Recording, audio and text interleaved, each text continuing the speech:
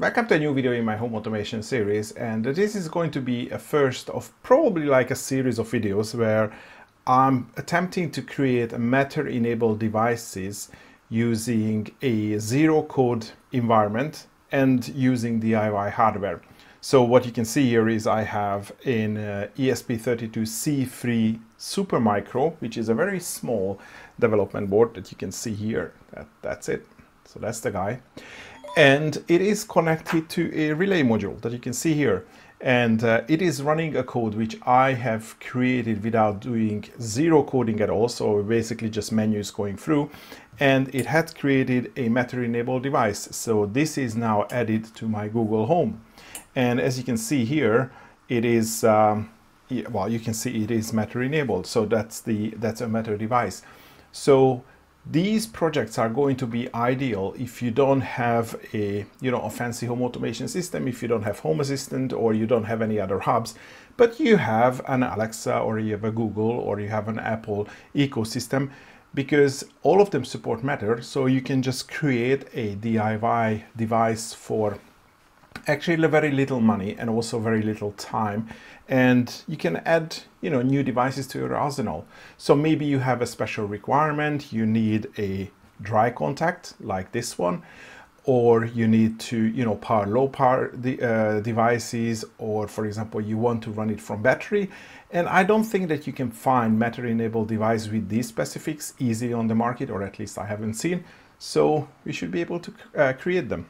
So in this video, I'm going to do a very simple project. So I'm going to, well, as you can see, I'm going to create a single channel device, or single channel plug basically. And so we are going to use the ESP to run the code and then, connect to the Matter enabled network. In my case, it's a Google Nest Hub. And we are just going to create a driver relay. Well, I don't have a single channel relay. This is why I use a dual relay, but I'm only using one of the relays. And what you get is a device that you can turn on and off from your phone. And of course you can create automations and scenes and logics and everything. You get a relay that you can connect to, mains voltage or low voltage or whatever. You also get a status LED. Here you can see the blue LED. And also we can use one of the buttons. Oops, it's very small. So we can use one of the buttons to control this device locally. And for some reason, the update is a bit slow for me, but you can see that I'm pushing the button here and then the status eventually updates on the phone as well. So yeah, it's easy to do. It doesn't cost you a lot to do. And hopefully there are going to be a lot of other projects that I can build with this whole ecosystem. Okay, so first of all, let me change the view, and what I'm going to show you is how to do this with this ESP Zero Code environment, or the Expressif Zero Code. So Expressif is the company behind the ESPs, and especially now we have the ESP32s, and this environment will allow you to easily create Matter-enabled projects. I think there are some other options as well. You can also create Zigbee projects, but I wanted to focus on Matter because that's the new stuff. And for this, I have purchased a new ESP, well, that's the ESP32 I'm using. So this is an ESP32C3 Super Mini. And as you can see, that's how much I paid for it. If you look around in AliExpress, there were cheaper options as well. But I ordered it from DIY Victor just because they had another development board as well, which is a slightly bigger one. So that's what I'm going to use in future projects. So I could just combine both of them and then get free shipping when I ordered more than the value of 10 USD. So this Super Mini one was 377. This bigger one was 367. Yeah, the price varies a lot. And then once you have done that, all you have to do is come here to zerocode.expressif.com and you have to create an account for yourself. So let me just resize the screen so we can see the whole thing. Yeah, that's pretty much about it.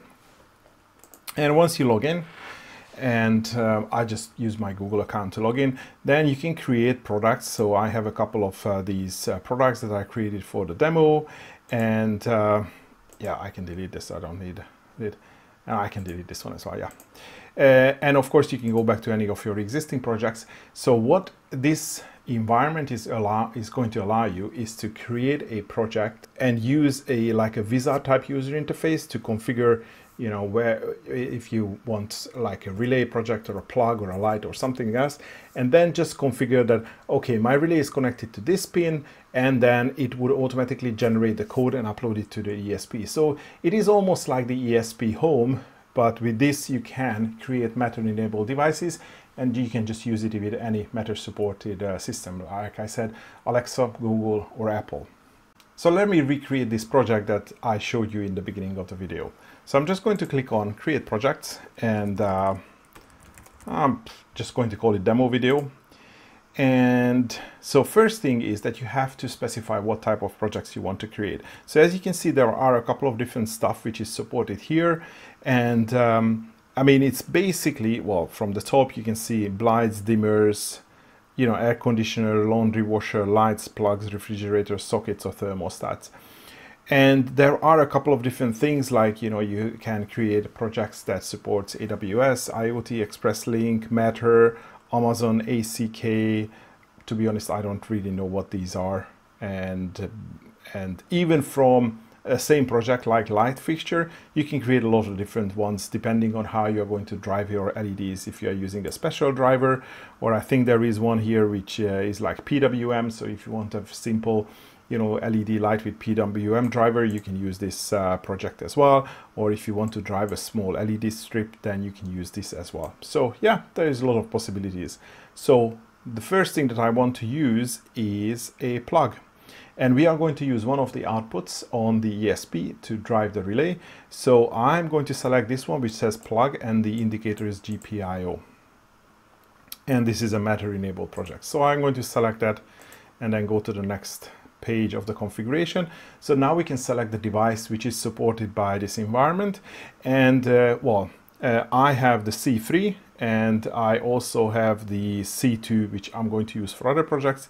And you can see that this unit supports Matter over Wi-Fi and Bluetooth. If you select the H2, then it supports Zigbee as well, so it can work as a thread device, so Matter over Thread. And you can see there are a couple of other options here. So I'm going to select the C3, and here I can also select a different chipsets or boards or board types.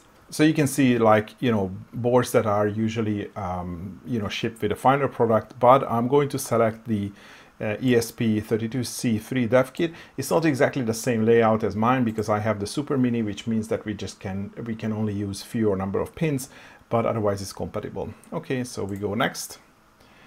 And now we get to a very simple page where it shows the general layout of this project.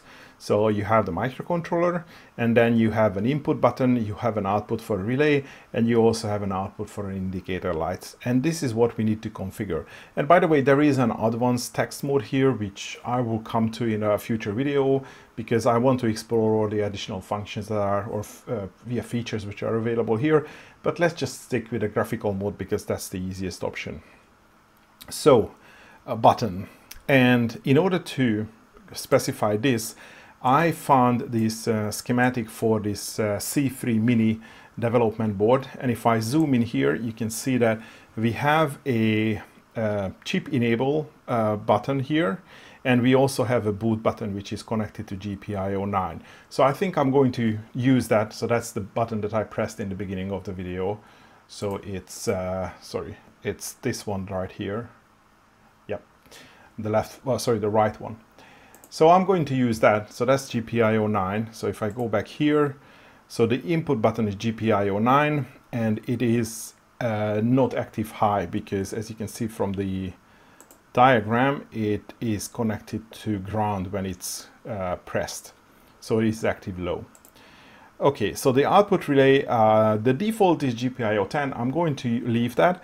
And also, if you see this other diagram, then you can see that these are the different pins that we can use. So GPIO 10 is here on this side. So, well, for me, it's going to be the other side. But GPIO 10 is fine.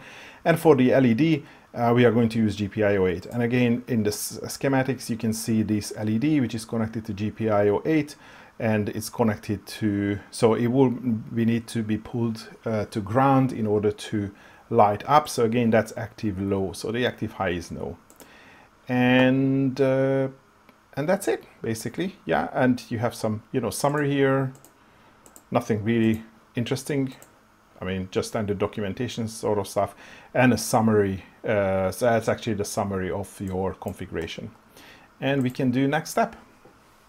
So it probably took us like 2 minutes or even less with me talking through it.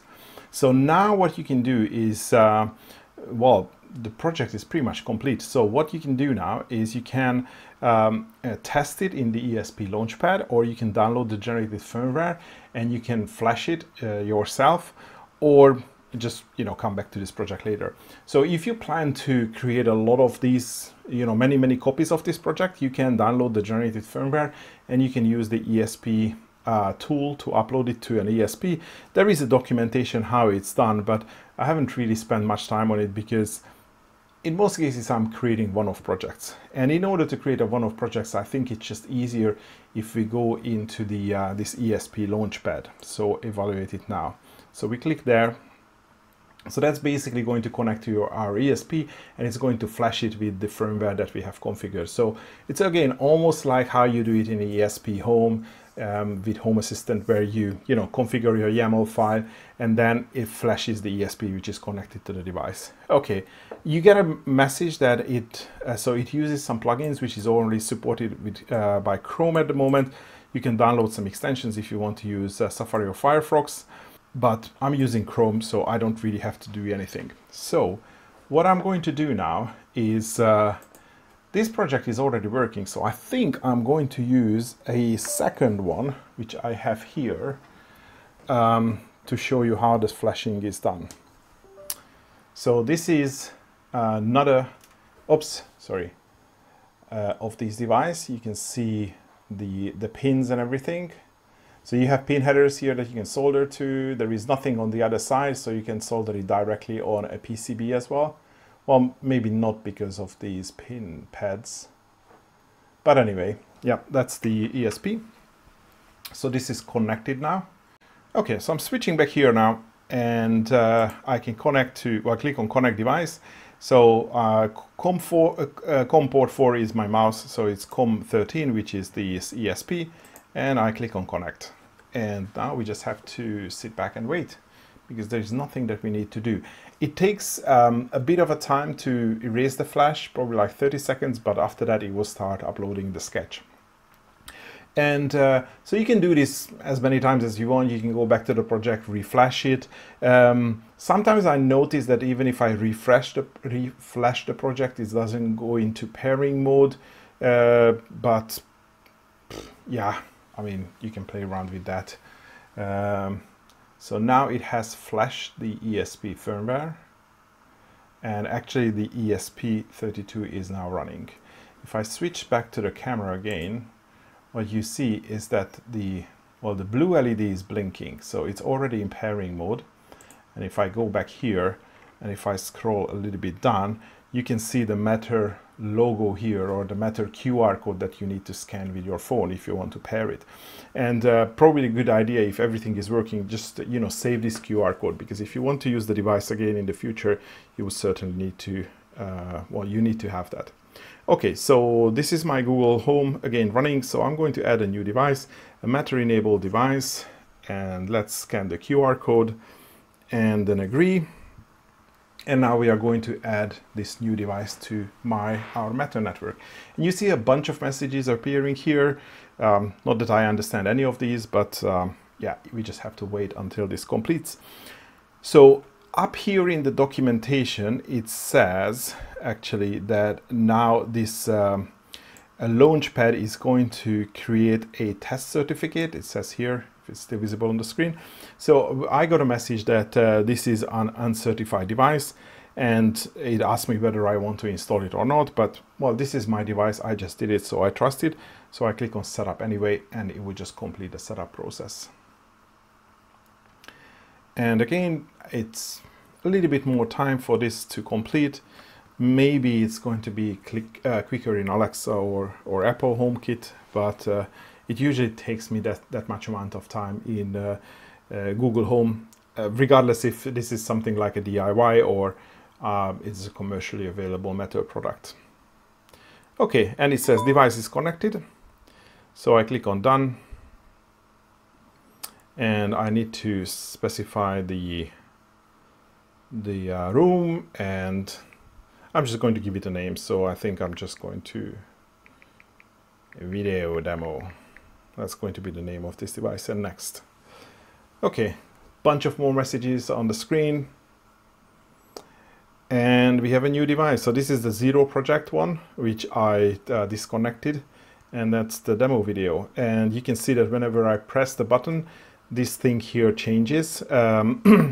So messages are going back and forth. And actually, let me change the view again. So where is the device? Yeah. So if I turn it on and off, then you can see that the LED changes as well.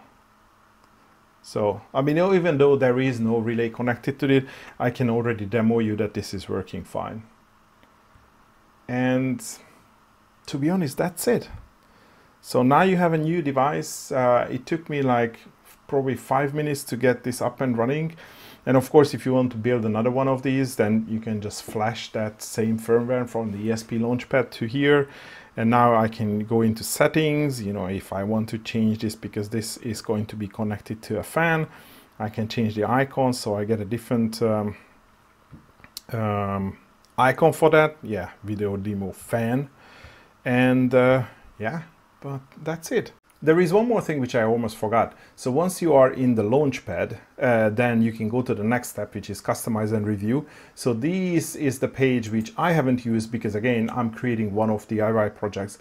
But if you want to, you know, create a proper commercially available projects that you are going to sell, you can create, well, you can go to the next step here. So as you can see, you can, you know, buy additional 3-year security updates, and you can go, you can also purchase additional certifications.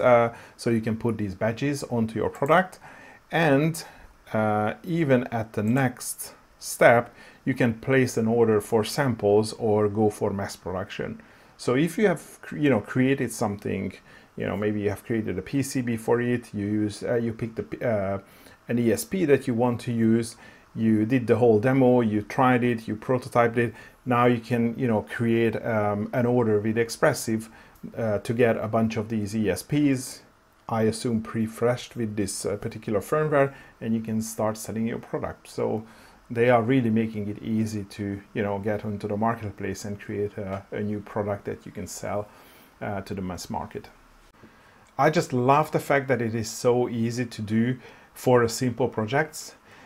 Actually, the next project idea that I have in mind is to create a metal-enabled garage door opener, because to be honest, I have seen plugs, I have seen switches, lights and everything, but I haven't seen devices which has the type of dry contact like a relay can offer, which is usually how you operate garage doors.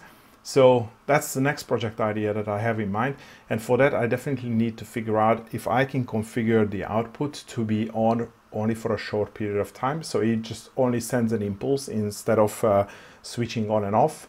And I'm hoping that with that, you know, beta option with the text input, I can add some additional functionality there. But that's definitely going to be in a future video. So I think that should be all for today. If you are interested in any of these, I'm going to leave links to, well, the ZeroCode project in the video description. Also, I'm going to leave the link to this ESP module that I purchased for this project in the description. But I think that's going to be all for today. Thanks for watching, and hopefully see you in the next video.